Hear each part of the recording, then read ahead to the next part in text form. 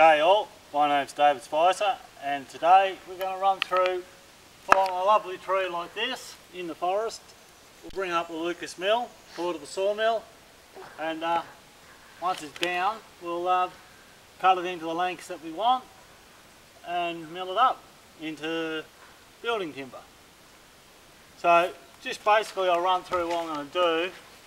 What you're doing when you're falling a tree is you're going around to the four sides of the tree. Now, although the tree's round, there is sort of four sides in a sense.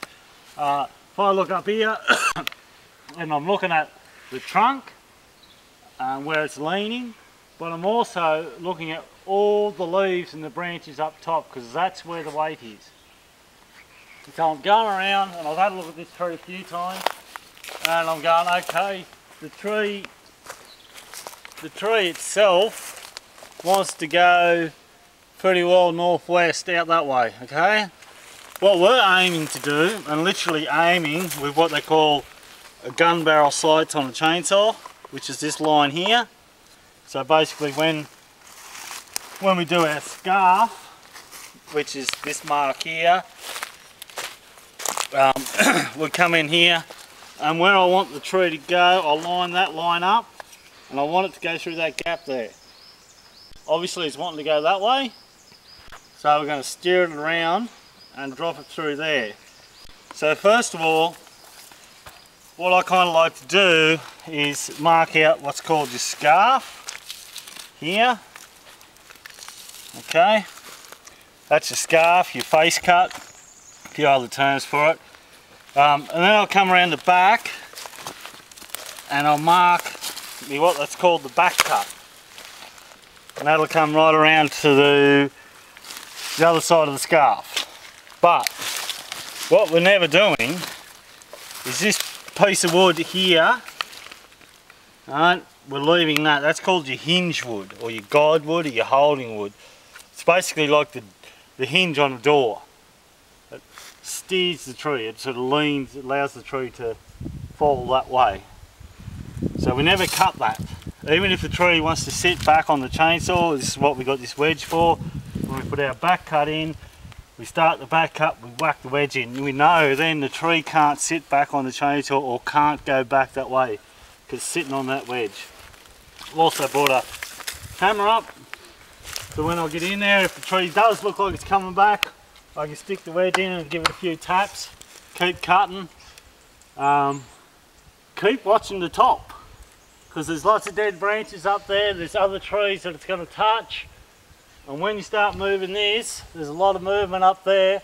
They can drop out, and they call them widow makers, which, even though I'm not married and I've got my beautiful darling wife here, well, I call her my wife, yeah, I still want to live a little bit longer.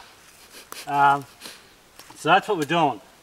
Although chainsaw is very dangerous, I'm going to take the chainsaw on rather than the tree. So when I'm cutting, I'm constantly glancing from here up to there to watch. And as soon as I see that tree starting to move, I know I'm starting to get through. I'm also watching if the gap here is closing or widening. As soon as it's widening, I know the tree's wanting to go that way. If it's starting to lay back and close that gap, that's where my wedges come in. I've already put that in, and I can just tap it and jack it over basically. And like I say, we want to drop it straight through that gap there and hope all goes well. But falling a tree is something that you don't take lightly. It's a reasonable sized tree. It's not a big tree. It's probably around 40, 45 years old. It's a beautiful mill log. And we're lucky enough to have quite a few mill logs here.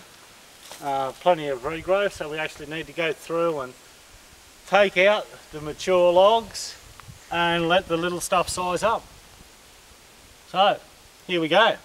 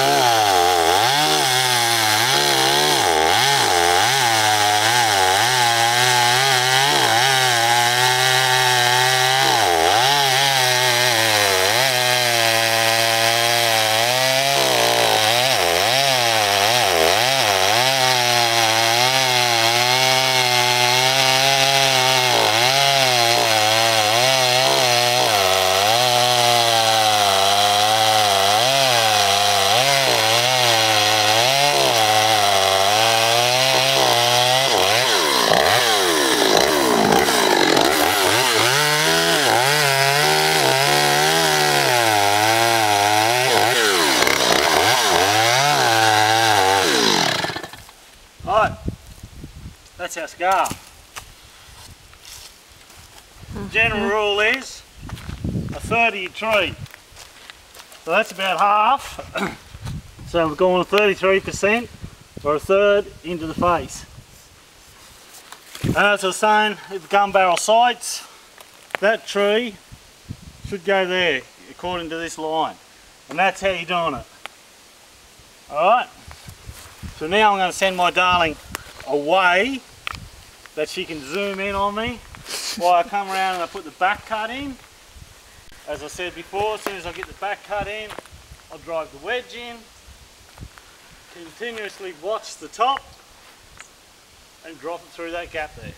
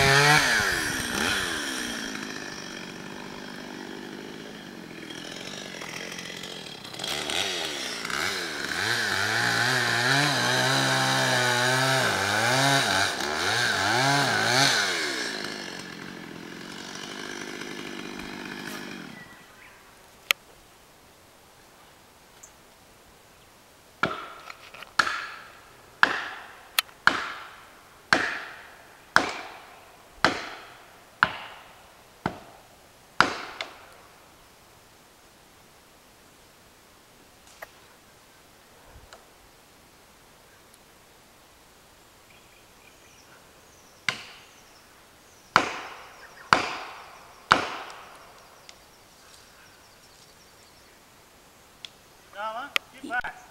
Okay. Right back. Okay, here we are again, guys.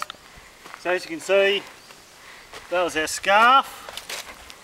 I was just trying to find, but so that went in there. That's my back cut. I never cut my guidewood. That was the scarf that sat in there, remember guys? There it is there on the tree. My chainsaw is a little bit small, but that's just because I'm a poor bastard. And ideally, with a bigger saw, you can do a straight cut across here. I've had to come in from both sides. Ideally, I would have liked to have went in a little bit more and left an equal holding wood. But your holding wood, as it's a hinge, if you take more off this side, it's going to want to send the tree that way, okay? So pretty well, we dropped it where we said.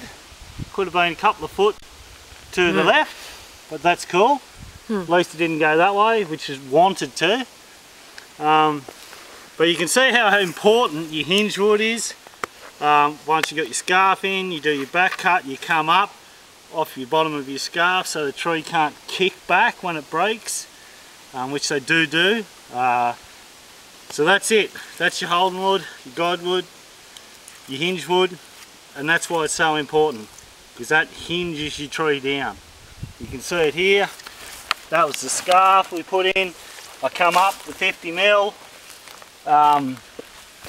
started coming in with my back cut, and you can see that's, so I cut that, and that's what actually broke. When the tree started moving, I drove that wedge in, put that wedge in, So that sat in there.